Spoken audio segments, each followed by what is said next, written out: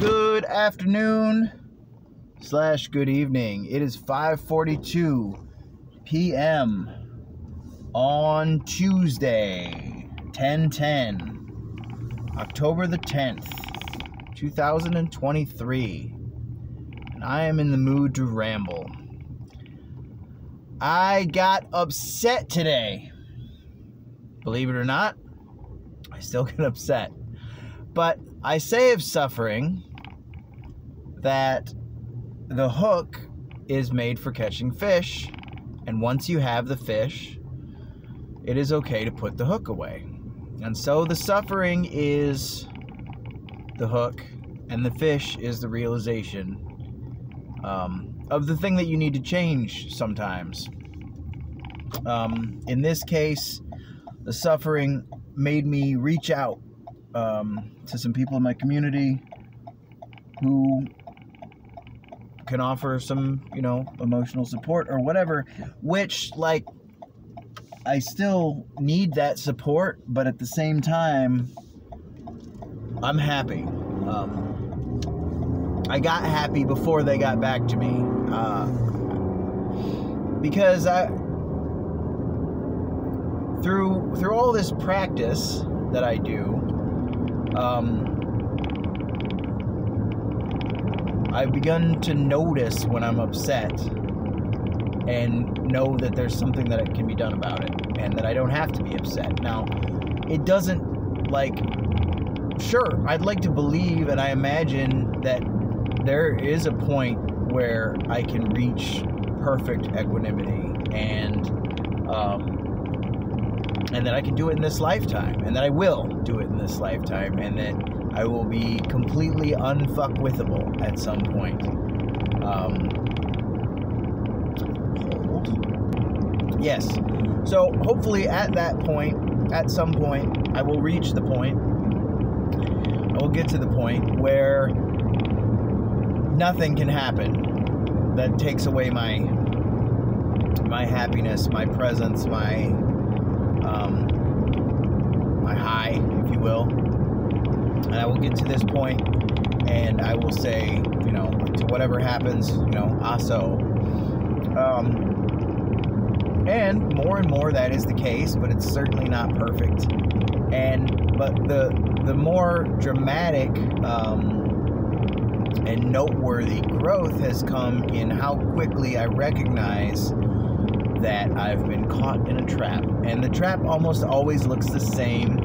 The trap is, I am a person, and I'm this very specific person, and I have this very important thing that needs to happen, and it's not happening. And if you believe all of those links in the chain, then you're stuck. And so that's what was happening. It's like, I am this person with this need, and this need is going unmet, and it's not right that this need should go unmet. And I'm not going to get my needs met, and the universe isn't taking care of me. And I'm upset. And I'm suffering. And I realized it. And,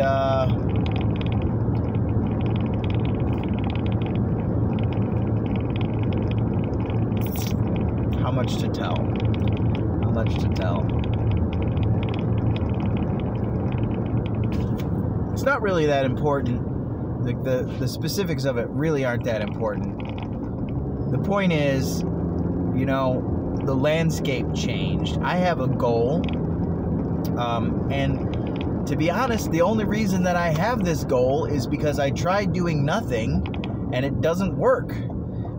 You can't. I exist to some, not the concept of I, but this meat suit and personality structure and thoughts and emotions and, cells cycling in a recognizable pattern commonly known as the Wolfman. It exists, and until it ceases to exist, passes from form, it's going to be doing something. Even, laying completely still is doing something. There's no doing nothing. And also, there's no real reason behind what needs to be done, because it's all perfect, and that can lead you into nihilism if you let it, or you can realize that we're in a sandbox and we can do whatever we want. So it's not better to get enlightened than it is to remain confused. It's not better to get what you want than it is to not get what you want. And at the center of all of that, there doesn't even need to be a personality that's getting what it wants or not getting what it wants. But in any event, there are choices that can be made.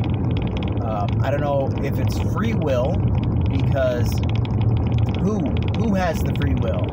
This ephemeral sense of self behind your eyes that you think is at the center of the processes of rising and falling away thoughts and of observations and of sensations. Does that have free will? I don't think so, because I don't think it exists. I think it's a very, very well-crafted, clever illusion. Very intuitive, natural illusion to the illusion of self. But there exists, I believe there exists free will, but I don't have it because I don't exist. So it's just, I think agency is better than control as far as a concept. Like, there's agency, you know, and just the language doesn't really support the idea, because, so I'm going to go back to saying I, but understand that I is shorthand, and it doesn't really require a concept of self. But I have agency in that I just do whatever I want.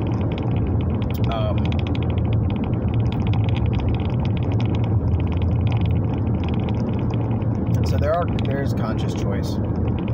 Like I said, I was going to ramble. I didn't really have a point to any of this. I did suffer. And I found something interesting about suffering. It's like, because if you watch my videos, I had that experience the other day of having all the suffering, past, present, and future, removed from me. Hold. So I had a further conversation about that today, when I realized, like, when I am suffering, I have always been suffering, and I will always be suffering. But when I am not suffering, I have never suffered, and I never will. And so there are a few moments in the beginning. I think for most people there are very few moments where there is no suffering in the experience, but they do happen. And in those moments, it's sort of an eternal non-suffering. You're not suffering in that moment, and therefore somehow it's all still very paradoxical. And I think it has a lot to do with the fact that reality, objective reality, is nothing like the perceived reality that we live in.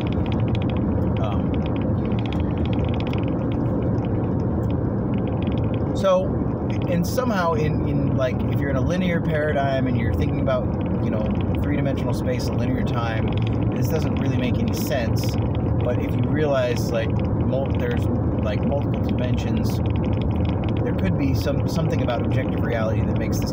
I can't explain it, but I feel it to be true all the same.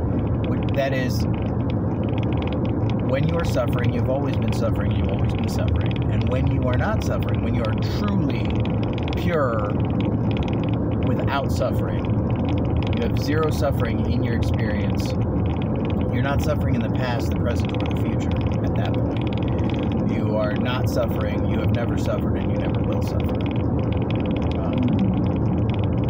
And because from a momentary perspective, the past and the future don't exist anyways, it's just as true that you've never suffered as it is that you have suffered. I mean, those are. You may say that one is more true than the other, but neither one of them is reality. They're both a memory of the past, or like either a true or a false memory of the past, but they're still not the thing. They're not real the way the present is. And you will never suffer is as true as you will suffer, because it's the future, it's a fantasy, it's not real. So, again, words are just paint that we throw on the invisible man of truth. And so, you know, I'm just throwing words at it, trying to see if I can get you to see the concept. The words are never the thing, and so neither is the future ever the thing. The thing is the present. And hold. So you may tell a true story about the future or a false story about the future, but in any event, it will not be real. It will be a story. Maybe true, maybe false. Won't be real in either case. And so I suffered today, and the reason that I suffered was because I have this goal, and the goal is to start the sanctuary projects. And briefly, one of my favorite quotes is, "If you haven't been fed, be bred." And so I was looking at the world and not really liking what I was seeing very much, and I decided that if I could wave a magic wand and have anything that I wanted, what I would want would be 6 months with my food, lodging, shelter, internet provided for me. Access to art supplies, access to therapy, access to events, drum circles, things of that nature. Nothing that I had to do, but events that I could go to that were available, and all of this. But at the core of it is just 6 months of real rest, where my food and shelter and clothing and basic necessities were provided for, and I didn't have to work for 6 months, so that I could think and figure out what it is that I really want to do, and heal, and just get off the fucking capitalist hamster wheel for a while. That's what I really want. And I said, all right, well, I don't believe that exists. However, if you haven't been fed, be bred. So I'm going to build a place. I'm going to call it the Sanctuary. And the dream developed. And so I want to have at least 4 sanctuaries, 3 in the United States and 1 in Ecuador. And I want them to be places where, on scholarship basis, people can come and they can fucking hang out for 6 months. And I truly believe that out of that, depending on how damaged you are, the first 6 months may just be healing. But I truly believe that if you come back a second time, you're fully healed, and you've gone out in the world and you come back to the sanctuary a second time, I think people are going to write their fucking concerto there. I think people are going to write books. I think people are going to compose music. I think we're going to create a world with more Chopins in it. With these sanctuaries, and the way that they're going to be funded is we get these properties and we set them up really well so that they can be used for concert venues and festival venues, and we will have our own events that we host that we will charge for, and we will have we will do concerts, meditation and yoga retreats, things of that nature, that we will actually charge for, and then we will also rent parts of the property out to festivals, whatever. Warped Tour wants to use it to throw, as one of their stops, rent it out in that way, and that's where the cash will come from, and then that will feed the scholarship program, where we take people who, feel like they need to get off the wheel, would like to heal, or would like to, work on their little vanity project, and be like, hey, how would you like to be a trust fund kid for 6 months?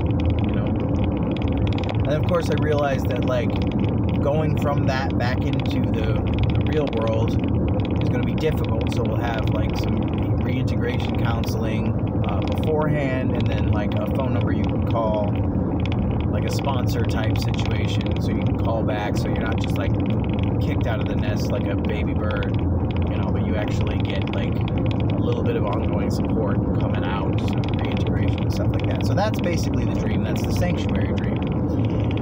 And I'm on the wheel, man. I'm on the hamster wheel. I'm working for somebody else to make money, to pay bills, so that I can have the things that I need to go to the job, and it's a whole thing.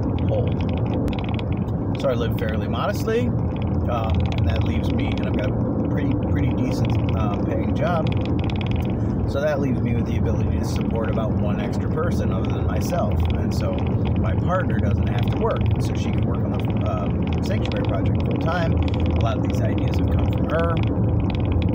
She's been, at this point, the dream is so interwoven that, like, I don't know what stuff I came up with and what stuff she came up with. We both had kind of similar dreams when we met, and we've been weaving this for the past 6 years. Well,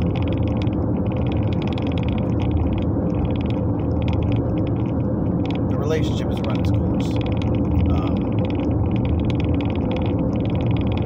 So it's run its course, and I started to think, well, you know, maybe I can be in this universal perspective and not be worried about myself, and I'll be able to, you know, like, just shine like the sun and help her out in whatever way she needs help.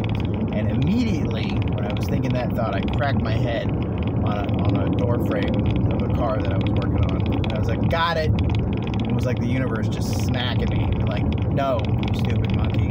Like, yes, there is a time and place for the cosmic perspective.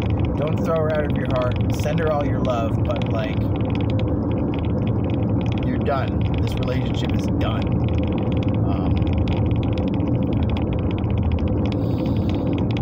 I don't want to paint her as the bad guy. I don't want to create any animus towards her. She's great. She's brilliant. I really hope she gets the help that she needs, and she fucking goes on to do great things. Like, if she goes out and creates more sanctuaries by her or with other people other than me, great.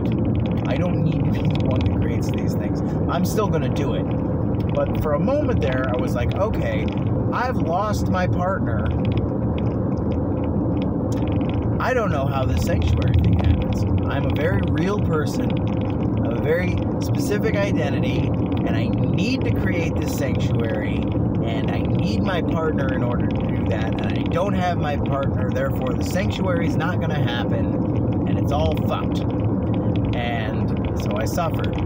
And then I didn't like suffering, so I said, how do you want to feel? You know? And I reached out to a couple of people. They both hit me back eventually, you know, and thank God for them.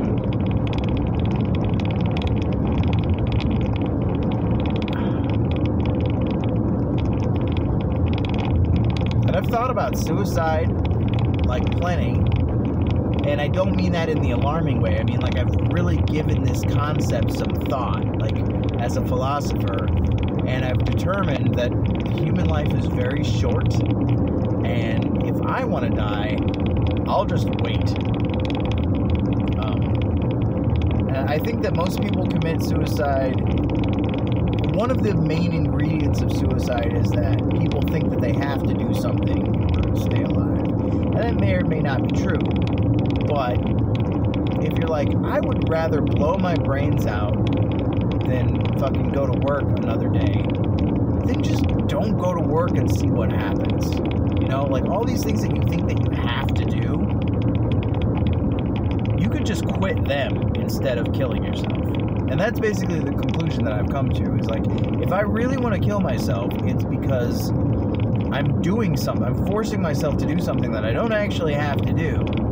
Maybe I'll have to do it eventually, but I don't have to do it right now. And so, like, if my job makes me want to kill myself, then I just won't go to work. And it's like, how are you going to pay bills? Don't know. But better to not be able to pay bills than to be dead. And, like, if not going to the job results in my death eventually, well, okay, at least we tried. At least we tried, right? At least we tried. Like, what would happen if I didn't go to the job? At least we tried it, instead of just being like, oh, I'll definitely die if I don't go to work. That's crazy. You're quitting too hard. You're quitting too much, too far. You don't need to quit all that. Just like, if the uniform they make you wear at work makes you want to kill yourself, wear your own clothes to work. What are they going to do, fire you? Maybe. Maybe they will. Probably. Probably they will. Okay? They're going to have to pay you for that day that you showed up. You know? Like, it's okay to quit the actual thing that's causing you to suffer. You don't have to do it. So, like, you don't even need to quit your job. Just quit the part of your job that you hate. if you hate being nice to customers, but you have to be nice to customers or they'll fire you, just quit being nice to customers. And then if they fire you, I'm pretty sure in most states you get better benefits. It's like, I want to kill myself. So it's like several steps removed from, like, we jump to killing ourselves. Some of us, the ones that actually commit suicide. Or addiction will eventually lead you to death, which is basically, to me, a death from addiction is like a type of suicide. It's like, you kind of knew you were going to drink yourself to death eventually if you're drinking that much. And it comes from the same place, I think. So, like, we're like, all right, so I want to drink a fucking... In order to keep doing this thing that I hate doing, either I'm going to blow my brains out so that I don't have to do it, or I'm going to drink a half a gallon of vodka every night till I fucking have liver failure and die, which is just a slower version of the same thing. Several steps removed from that, you could go, okay, well, it's my job. It's my job that makes me want to kill myself or makes me want to slowly drink myself to death or smoke myself to death or whatever addiction you're pursuing, or self-harm that you're pursuing. And so... quit the job. And you're like, but I don't know. I can't quit the job. Like, I have bills to pay and I don't have access to another job. Okay, well, there are other jobs, so you can find those. But in the meantime, don't quit your job. What is it? It's not your whole job that you hate. It's nice to have an income source and something to do. Like, generally, people get bored. Boredom is one of the worst things that we experience. And so, you don't hate your whole job. You've decided that you hate your job, but like really you hate specific parts of your job. So what is it about the job that you hate? Like I said, talking nice to customers, wearing the uniform. These things will get you fired. Probably, but maybe not. You know? And so like, if you're in crisis, you can quit a little, right? You don't have to quit your whole life, and you don't have to quit your whole job. You can just, like, in this country, at least, they don't really control you. They think they do. They act like they do. And maybe they do in some weird, like, several-step way control you. Like, they're, you know, the food's locked up and you have to do some kind of a dance to get the food. You know, you gotta earn your money somehow or another. And so they have some, like, they have you under duress in some way, but they can't. Nobody's cracking whips in this country anymore. They can't make you put on the uniform. They can't make you be nice to the customers. So try it. Try quitting the part of your job that you hate and see if they fire you or not. Maybe they will, maybe they won't. Maybe you'll get enough rest that they come and they're like, all right, listen, you're getting written up. Oh no, you'll put it on a piece of paper that says I didn't do a thing that you wanted me to do. Right? Big whoop. It's really not that big of a deal. Of course, I was in the military where if you don't do your job right, they can throw you in jail. And so ever since I've been out, the volume gets turned down a little bit on the punishments that you can actually get from your civilian jobs. But it remains true that, like, if you really think about it logically, like, getting written up is better than being dead. So, like, if your job is pushing you to kill yourself, then do the thing that'll get you written up. Fuck them. But I think I've said enough about that. The point is that people quit. When people kill themselves, they quit too hard. You could have You could have quit something less severely.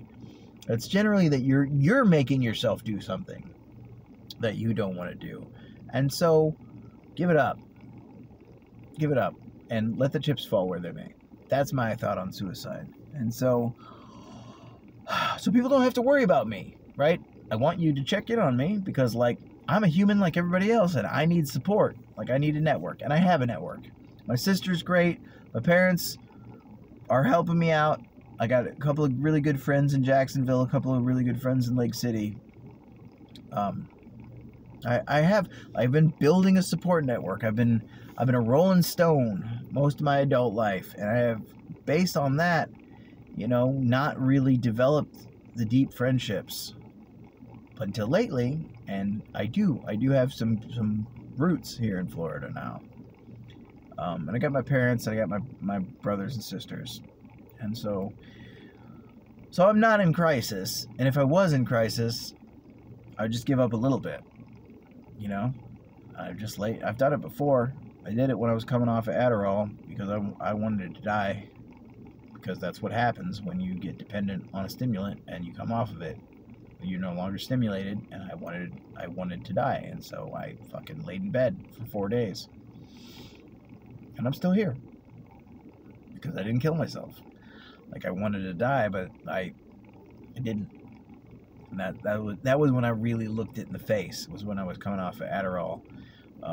It was like a chemically induced depression. It was rough. Quitting stimulants is hard, but worth it. And here I am now, and I'm suffering, right? And so there's a bit of, there's still these thoughts that pass through. Oh, well, you could just kill yourself, and then that would be that. But I don't pay any attention to these thoughts anymore. I'm like, this is an echo. Like, that's not what I'm doing. So if I want to die, I'll just wait. I've done it before, and it turns out if you wait long enough, you got to get up and pee, you know. And then like well, I wonder what's going on. Get up. Like, I kind of actually would like to take a shower, you know. Kind of hungry. Kind of would like to go get something to eat. And it turns out, like, a lot of it is just fatigue, and laying in bed for 4 days will cure it. So if you want to quit, take a nap. Have a little nap. Take a little free sample of death, you know. Just be oblivious to the world for 20 minutes. It really helps. Hold. So, once I got done catastrophizing, I realized that, like, this little chain of suffering I had built around myself was made mostly of links that aren't true. And okay, so what has happened here? What has happened is I had a goal, because you have to, and I was pursuing that goal, and I kind of formed an identity, and you know, I thought there were certain things necessary to reach that goal, and some of those things were taken away. My partner, specifically, took herself away. And so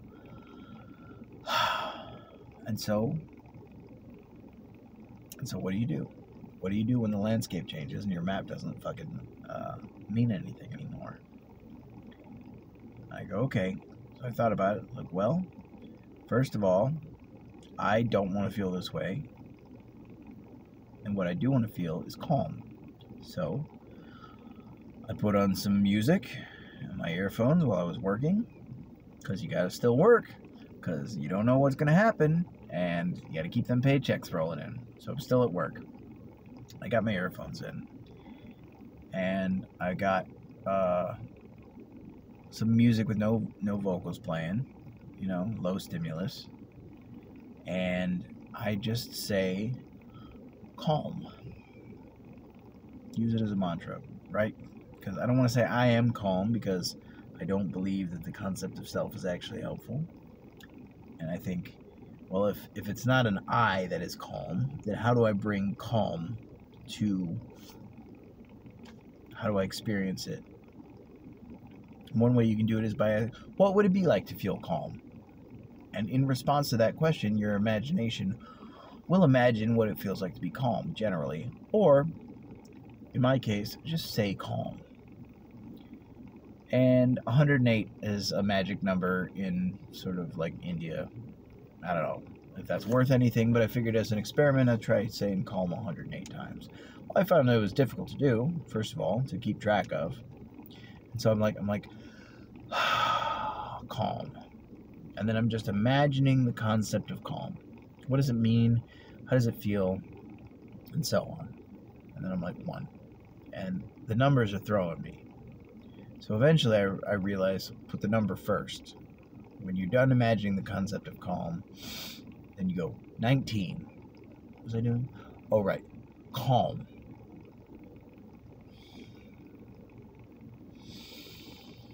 20, calm. And I did that so on and so forth for 108 repetitions.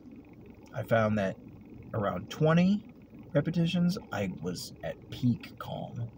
And then I lost count several times, became a little bit more difficult to focus, and then around 100, I knew I was close to the end, so my focus came back in, and by 108, I was back down to almost peak calm, if not at the same level of peak. And then at the end, I was very, very calm. I'm like, okay, now from this place of extreme calm, having just visualized and felt into and thought about the concept of calm 108 times with deep breaths, because each time it was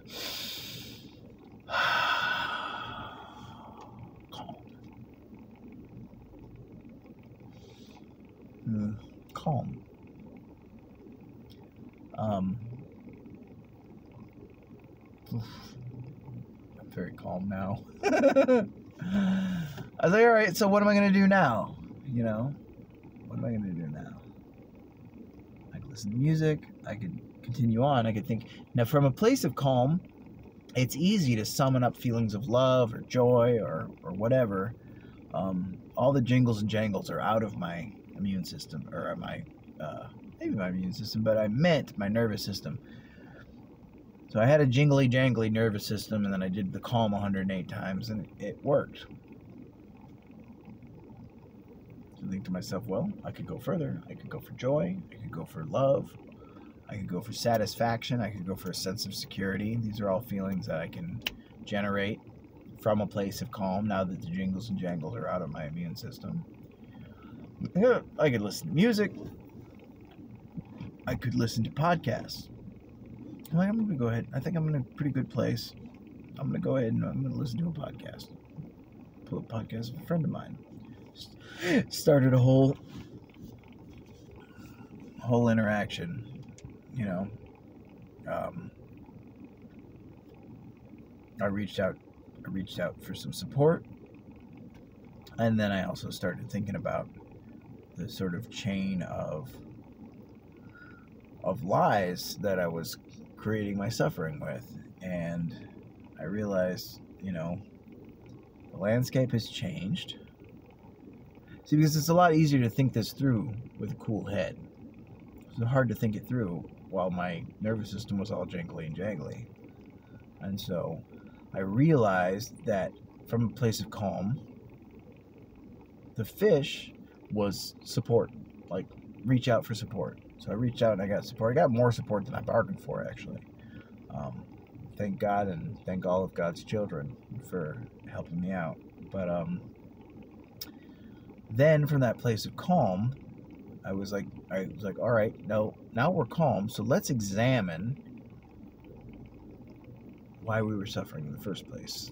What is the story that caused the suffering? And I examined it, and I was like, okay, so the story is that I am on the wheel, and I can support one person, and that person has betrayed me, and we put all this investment in, and they're not going to help me create the sanctuaries anymore. And so the sanctuaries aren't going to happen. Bullshit. Bullshit to all of it. Like, sanctuaries are going to happen. The relationship was useful. Helped me hone the idea. And, you know, I'm sure it was useful for her as well. But I started taking it apart piece by piece, and I'm like, sometimes you will have a real catastrophe and the goals don't make sense anymore. And you have to come up with new goals. Like, I want to be an Olympic runner, and you get your legs shot off. And it's like, well, if they allow you to use prosthetics, maybe, but if that's not allowed, then like you don't have legs. So that goal of being an Olympic runner, you got to come up with a new goal. It's not going to work. Hold. This is not one of those cases, though. In this case, the goal still makes sense. I'm sticking to it. I'm creating these sanctuaries, or I'm dying trying. It's another thing that I've given up, is I've given up failure. It's not one of the options. I'm either going to succeed or I'm going to die trying. So, I've given up despair. I've given up depression. I've given up failure as a concept. It's like I try, and then it either succeeds or I continue to try. And so there used to be three options: failure, success, or death in the pursuit. Now I've taken failure off the table, and so it's all conceptual, right? Because again, if I get my leg shot off, then I'm gonna take my goals of being a marathon runner and I'm gonna repurpose them for something else.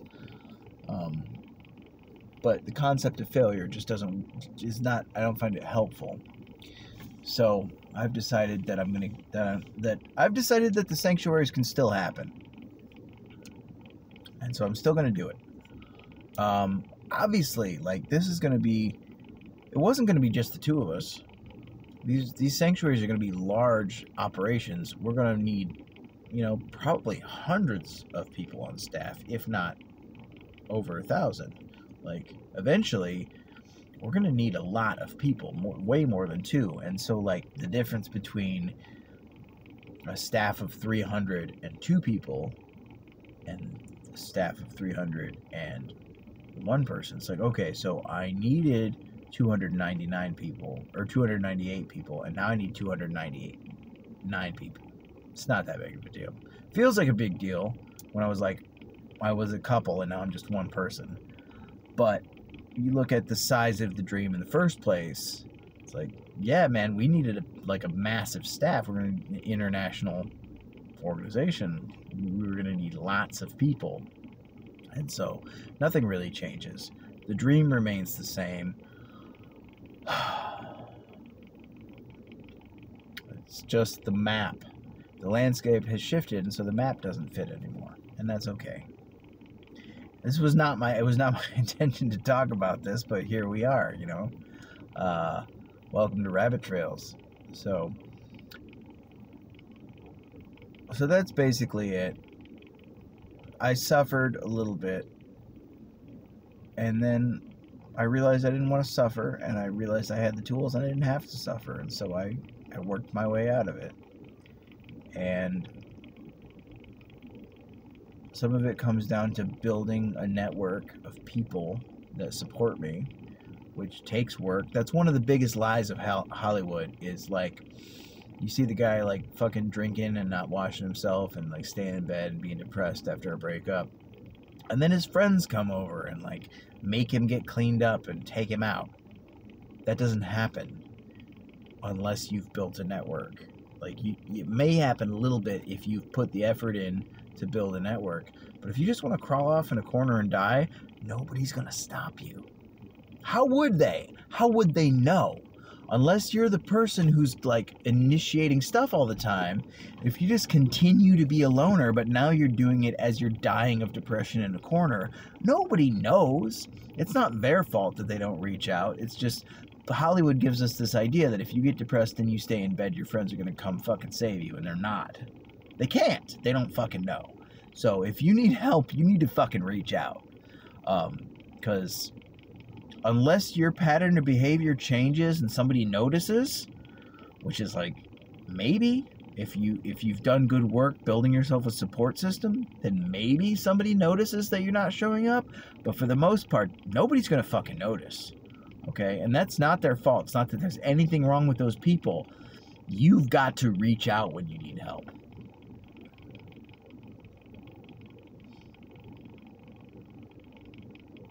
Hold. I need to think. So,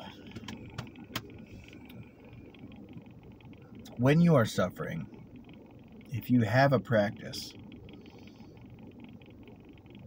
you will have tools to make your suffering go away.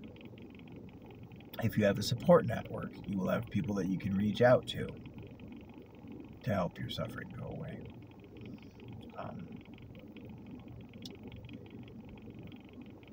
So I would highly recommend building both of those things. Build yourself a practice that you can reach into to alleviate your suffering when it happens.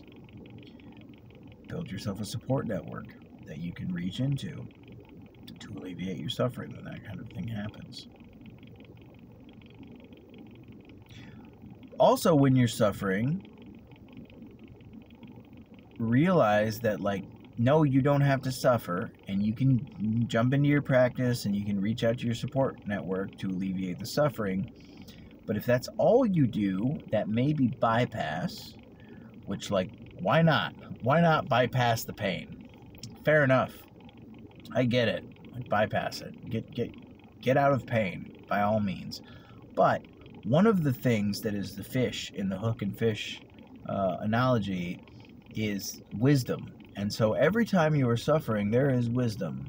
And so there is either something that you can mentally change about the way you view the world, or something that you can literally, physically change about your life so that you won't run into the same suffering again. And of course, yeah, you can get on some kind of a suffering treadmill where, like, you keep adjusting things and thinking that if you fix the outside world, you'll be happy. And no, you can be miserable in the best circumstances. So you got to fix your inner world and your outer world, because really there's no you and there's no inside and no outside. And so, like, to think that you can fix the inner world only is wrong, and to think that you can fix the outer world only is wrong. If you ignore either one of those things, it's wrong, because the separation between what's in here and out there is complete illusion. Based on our, like, nerve setup with our eyes and the way the perspective is, we feel like we're inside of our heads, right behind our eyes, and then, like, science comes to back us up a little bit and say, oh yeah, your brain, that's the center of consciousness. Is it though? Is there a center of consciousness? Or is, like, this whole experience, as far as the eye can see, is that where your consciousness is? You decide. Anyway, I don't think I've left any loose ends, but wrapping up loose ends is an indulgence anyways. This channel is called Rabbit Trails for a reason. There is one thing that I wanted to say, and I didn't say it in 42 minutes, so I'll say it now. And that is that when a tree is young, you put a fence around it to keep the cows from trampling it. This is a quote, or like a saying. I don't know who said it first, but it's out there. This isn't an original Wolfmanism. But when a tree is young, you put a fence around it to keep the cows from trampling.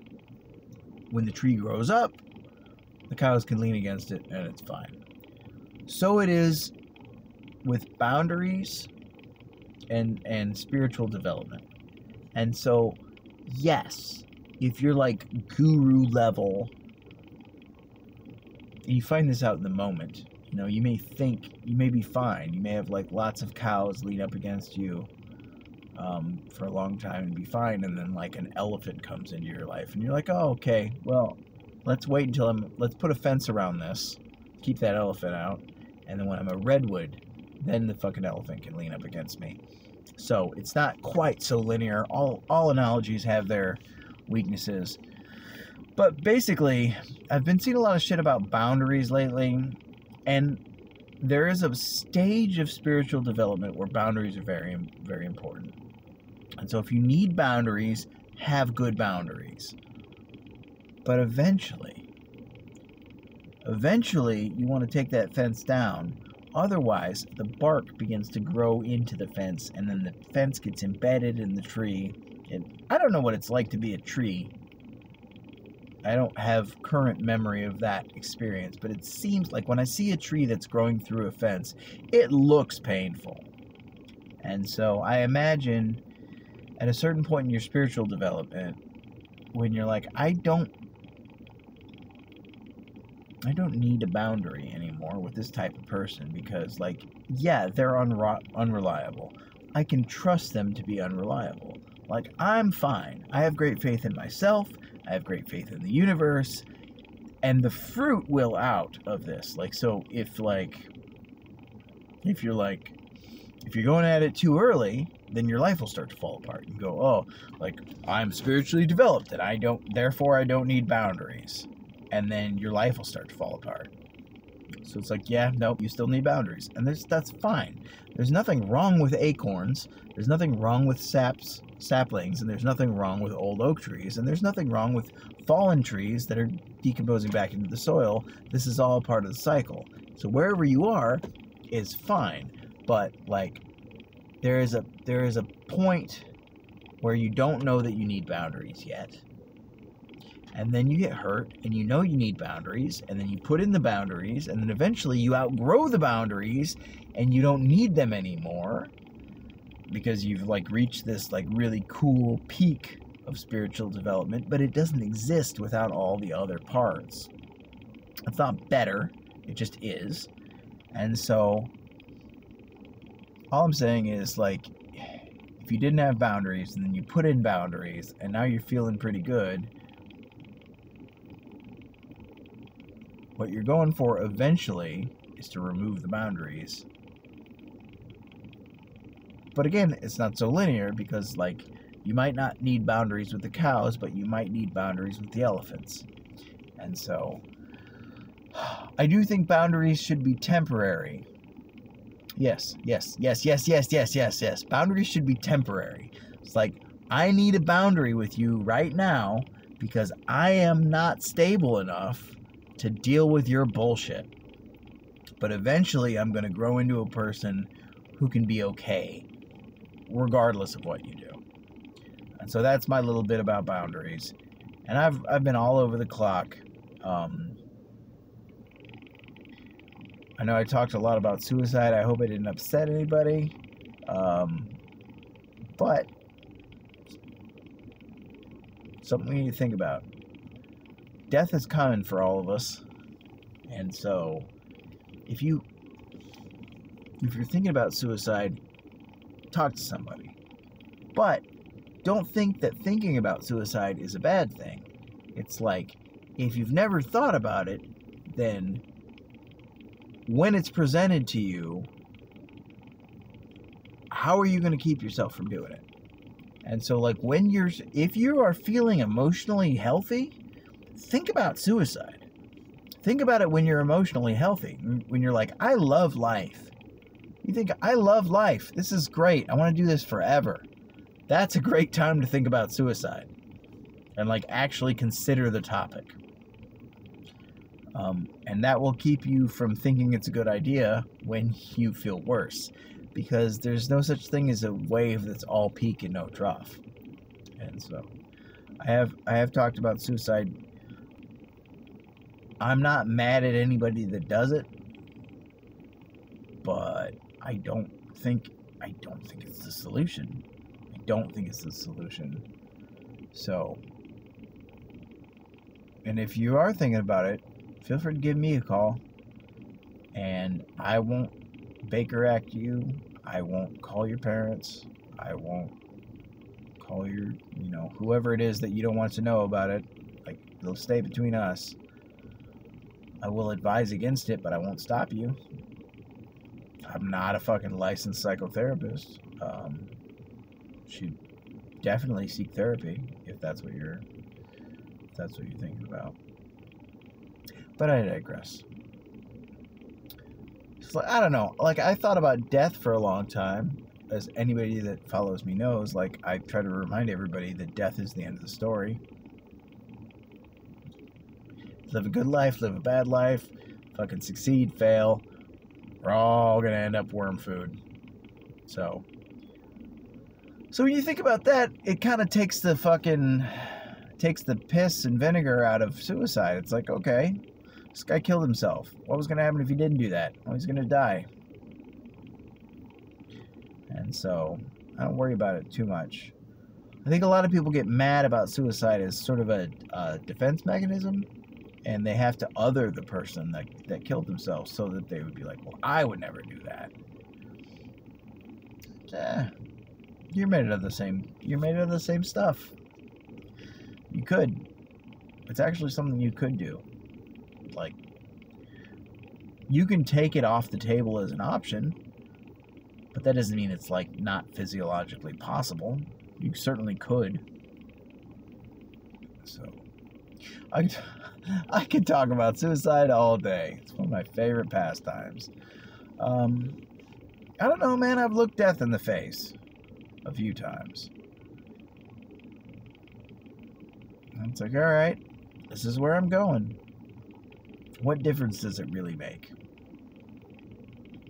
Well, the difference that it makes is, I don't know. I don't know what's around the corner. But I do know that death is inevitable. And so, again, with this I'll close. If I really want to die, I'll just wait.